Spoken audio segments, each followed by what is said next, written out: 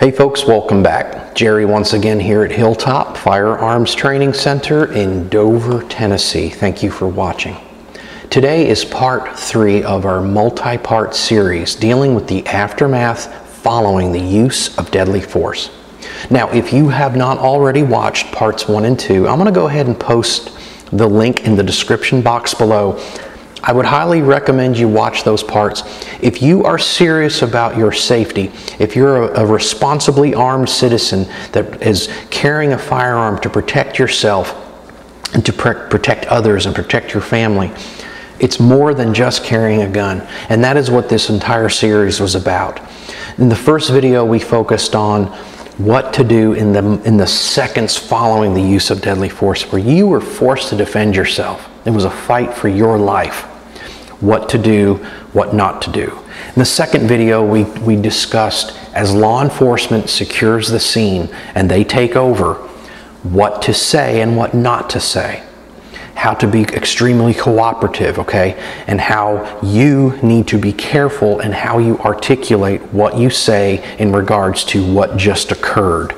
Well, today I wanted to expand more on that, and I'm talking about how memory can be affected following the moments after a violent encounter. You can liken it to anyone that has ever been in any kind of automobile collision. And when I was in law enforcement, I worked at a lot of car wrecks, and sometimes, many of them had injuries, but I'm talking even a simple accident where someone literally ran into somebody else. It was an accident, but there was no injuries. How disoriented people were when they were trying to recollect what exactly occurred the moments following that accident.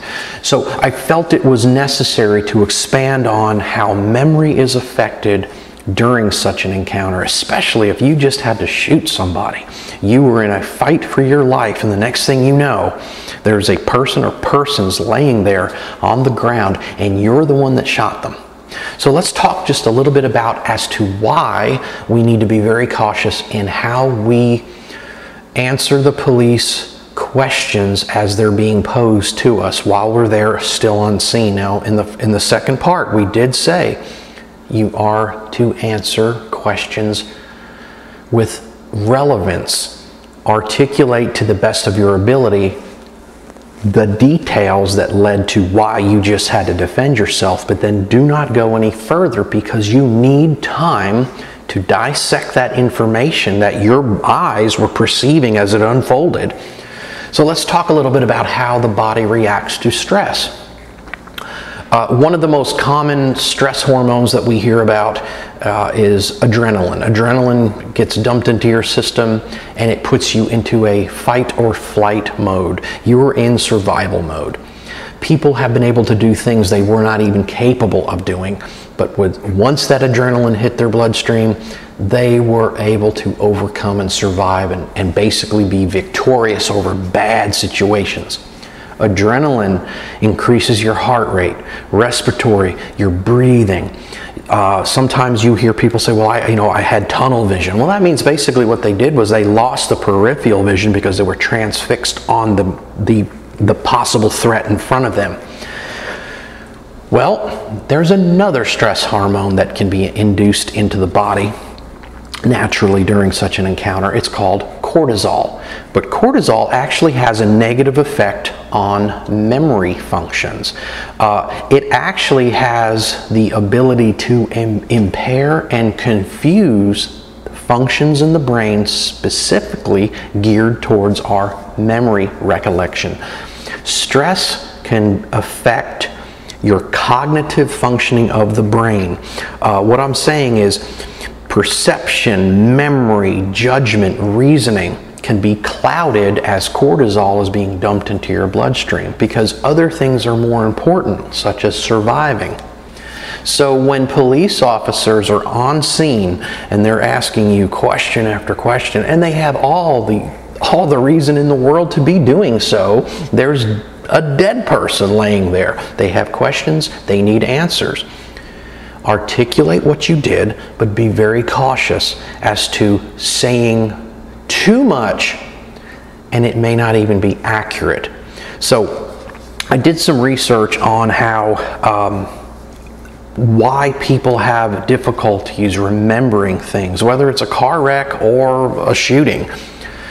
Well, if enough cortisol has impaired your memory functions, the only thing that can fix it is sleep. Truly, deep sleep cycles. Now, I'm not talking about, let's think about this. You shot someone. Finally, everything has been settled for the day. Police took their reports. Maybe you were booked in, probably would be, depending where you live. You go home that night. Well, you are still not in the right form of mind. You try to lay down and you're staring at the ceiling and you're recounting what happened, and eventually though, you will become extremely exhausted and finally you will fall to sleep. And deep sleep, REM, rapid eye movement, where you literally are in a deep, restful sleep, your brain's still working. And what it's doing is, it is consolidating. It's almost like a computer where it's taking the files and putting them in their respective areas. Basically, it has been known, I've researched a little bit, they said two good sleep cycles, like 48 hours later, you go and you're now being questioned with your attorney present. You may be surprised on details that you did not even see. What the person was wearing, something they may have said, little things that were blocked from your memory during that ordeal can come back to you.